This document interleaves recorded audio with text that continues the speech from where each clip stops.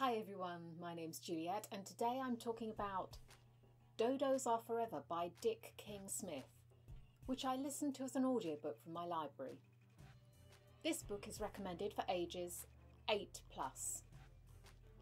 This story, told from the point of view of the dodos, is basically the story of how dodos died out. Or did they? Told in a way that is engaging for younger readers. This is quite a short story with a raft of characters including a parrot, rats and sea monkeys. Any ideas what they are?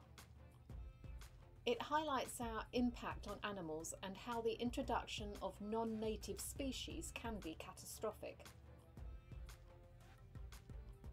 If you enjoy stories about our impact on the environment, then this could be the one for you. Another book that has stories from the point of view of animals is this one, Into the Jungle, which I have a review of on my channel page.